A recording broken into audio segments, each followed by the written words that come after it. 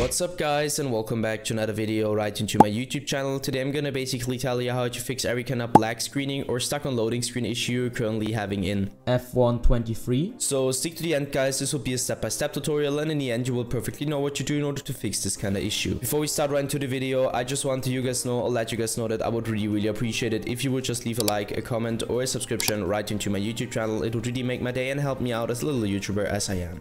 The first step I would recommend doing for everybody, or the main step, is going to be to navigate to the very bottom left corner of your screen, where you're going to left click your Windows symbol, and use your Windows search function in order to find Windows Defender Firewall. So you're going to type it in, and once this one pops up, I want you to click Windows Defender Firewall. Just simply hit enter or left click it.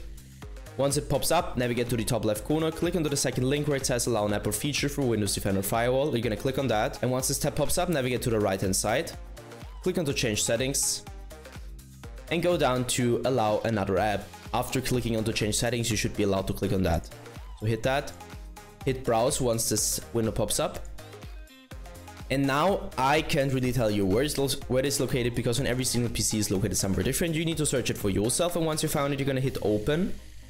And afterwards you're gonna hit add, and once you hit add, it should be it.